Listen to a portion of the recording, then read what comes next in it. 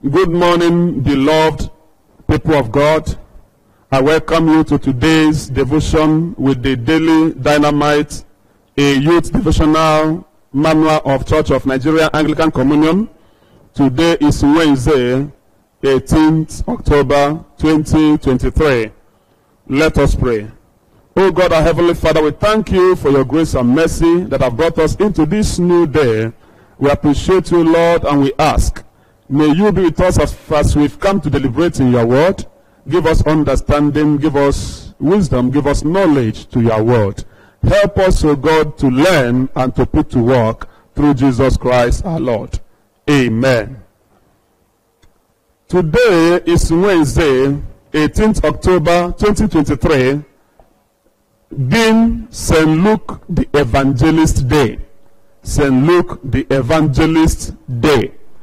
Topic, stand firm. Stand firm. 2 Timothy chapter 4, 4 to 16. 2 Timothy chapter 4, 4 to 16. They will turn their ears away from the truth and turn aside to might. But you keep your head in all situations, endure hardship. Do the work of an evangelist. Discharge all the duties of your ministry. For I am already being poured out like a drink offering, and the time has come for my departure. I have fought the good fight. I have finished the race. I have kept the faith. Now there is in store for me the crown of righteousness, which the Lord, the righteous judge, will reward to me on that day. And not only to me, but also to all who have longed for his appearing. Do your best to come to me quickly, for Demas, because he loved this world, has deserted me and has gone to Thessalonica. Crescens has gone to Galatia, and Titus to Dalmatia. Only Luke is with me. Get Mark and bring him with you, because he is helpful to me in the ministry. I sent Tychicus to Ephesus. When you come, bring the cloak that I left with Carpus at Taurus, and my screw, especially the parchment. This is the word of God.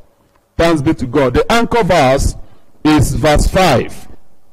Verse 5, and I read, now, but you keep your head in all situations, endure hardship, and do the work of an evangelist. Discharge all the duties of your ministry.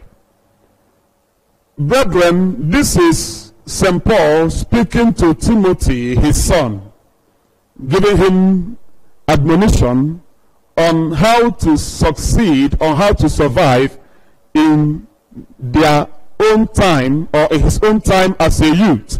You come to discover that the people of the world, that those days, they encounter, they have the same experience as we do in this present age. Hardship did not start today.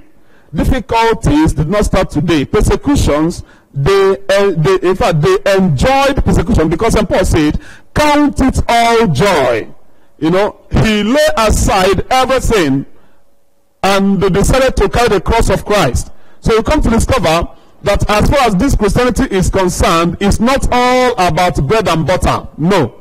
It's not all about bread and butter. That was why Jesus said, if you want to follow me, first of all, deny yourself. Carry my cross. Carry your cross and follow me. So carrying cross is all about pain. To carry cross is not sweet. Jesus Christ is in his own time, he did not enjoy the cross.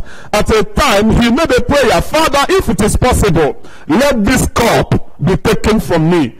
but let your will be done. Your will alone will be done. So you come to discover that most often they did not find it easy, but they endured. That was why Timothy was speaking to, Paul was speaking to Timothy, and he said to them in that verse 5, let me read it again, but you keep your head in all situations, endure hardship, do the work of an evangelist, discharge all the duties of your ministry. So why he says so is because he knew that it is very difficult, it is too hard for one to endure hardship. Christianity, again I say, is not all about bread and butter. It's not indomie and egg. No. Sometimes it's a kind of hard experience. So for you to be a Christian, one, we must stand firm. Standing firm is all about being steady, not to be moved by the situations of life, not to be discouraged by our experiences, not to feel demoralized by people around us. That was why in the book, the Bible says that we should look unto Jesus, the author and the finisher of our faith. Because things around us will challenge us. Things around us will challenge our faith. Things that will move our feet from the gospel, from the truth, from following Jesus will come. But in all things, he says, stand firm. Stand firm. As a youth, stand firm. Hallelujah. Amen. So when the going gets tough, tough people keeps going. Though you are in the world, you are not of the world. John chapter 15, verses 8 to 20. We are in the world, but we are not of the world. Love not the world, and anything in the world. John chapter 2, 15 to 17. We should not love the world. As a you that wants to survive, just have this mentality in you that this world is just a temporal place. We have a place in heaven. We have a place we are preparing for. And because of this, looking at the glory ahead, let us not mind what we are passing through here in this life. But at the same time, let us continually keep in mind that the world is fading away. The world will waste with everything in it, but we are going to face God on the last day. The Bible characters are also human like us, just as Timothy, just as Paul, just as our early apostles, even Luke, whom we are commemorating today. He also witnessed, he also experienced hardship, difficulty in his own time. He was also martyred. He did not give up to his faith. Praise the Lord. Hallelujah. Now, Paul gave Timothy some tips as a youth. Number one, the first tip there is be watchful in all things. Satan is so crafty and knows how to use things to trap average youths. Look at it. Every youth in this life wants to have a car, wants to build house, wants to have landed properties, wants to make money. Just as my little boy told me a few days ago, he said, Daddy, in this life I will make a lot of money. A boy of about 3 years going to 4 years. I will make a lot of money. I was supposed to hear that from him. And I said, Amen to him. And then he said again to me, Daddy, give me money. I said, no, I'm not the one that will give you money, but God will give you money. So now you come to discover that everybody in this life wants to have so much money. And this have made a lot of youth to indulge in so many evil practices, forgetting their background, forgetting that they were baptized in the church. They decided to face idolatry. Some of them thought that God had failed them. But child of God, God cannot fail you. But people, we are the people failing God. When we follow God with every earnestness, when we follow God with all our heart, God will always do his own part in our lives. But the problem here is that we want God to do everything for us, not doing anything for him. No, it's not going to work that way. God watches over us. He watches our intent. He watches our inner mind. He watches our thoughts and imaginations. He knows what we have behind our minds. And because of that, he reads us in and out. He cannot just be made fool of whatever we plan. No. So now, let us be watchful. No matter what we're seeing in this life, things are hard, yes. But be watchful that those things will not move your feet from your faith as a child of God. Then number 2, endure affliction.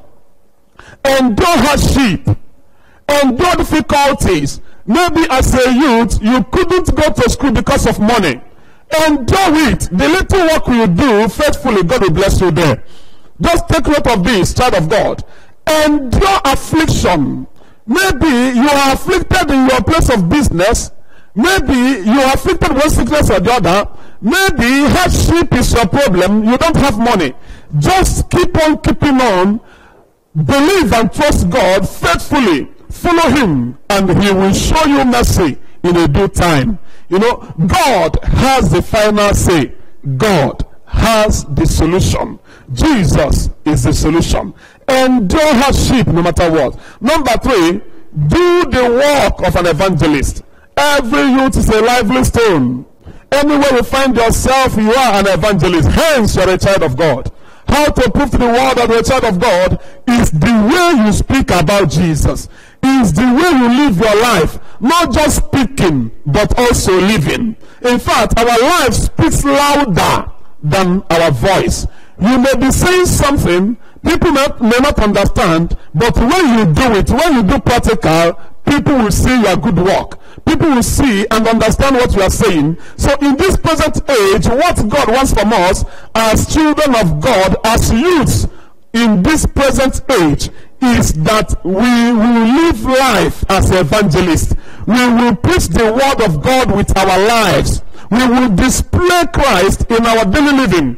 In everything we do, we will showcase the picture of Jesus. This is the desire, the heart desire of the Most High God. Make out time, tell people about Jesus. That time some persons use and drink alcohol, or in those useless discussions, child of God, use it and speak about Jesus. It's very important and it will fetch you more. The more you talk about Jesus, the more you caution yourself, because people are watching you. Finally, fulfill your ministry. Everybody in this life has ministry. Your ministry might not be the same with the person or your friend. God gives destiny to everyone he created according to their abilities. So find their own and develop it. God will use you according to your own ability. Don't mimic or don't copy any man, any woman, but follow Jesus. Copy Jesus in his own ways. Fulfill your ministry. Be patient. Patiently follow God, and then you will fulfill your ministry. So, child of God, take it to heart this moment. Stand firm, no matter what. Let your life display Jesus. Fulfill your ministry, and you will have a better end of life. The Bible says that better is the end than its beginning. You know, the end of everything is better than its beginning. It doesn't matter how you started. It doesn't matter where you are now. But what matters is where you are going. So, child of God, where are you now? It doesn't matter. But what matters is, having heard the word of God, do you wish to continue the way you are living your life, or do you wish to go back to Jesus and he will amend your life? Grace to fulfill ministry is in his hand. Grace to overcome, to stand firm, is also in his hand. He will give it to you when you come back to him. Food for thought. A compromising youth is not fit for the kingdom. A compromising youth is not fit for the kingdom. Just think about this. A compromising youth is not fit for the kingdom. So, child of God, what are you waiting for? As a youth, why are you compromising your faith? What God looks forward to see is faithfulness in us. Let us serve him with every faithfulness, with all our heart, without deceit, without being cunning. Humble yourself before God. Follow Jesus the way he leads you, and then you have a better and a joyful end. Let us pray. Father, we give you thanks for you have spoken to us once again. You have admonished us to stand firm in times of hardship, in times of difficulty, in times of pain, times of sickness, times of affliction. You have admonished us, oh God, we pray. May you give us grace to stand firm no matter what. Even those who have drifted from your ways, Lord, by your power, by your mercy, draw them back to yourself, uphold and keep them, give an equal grace to them which will enable them to live a godly life in this or in their remaining days in this life. We pray this and more through Jesus Christ our Lord. Amen. Thank you. May God bless you. I hope you are blessed by the word.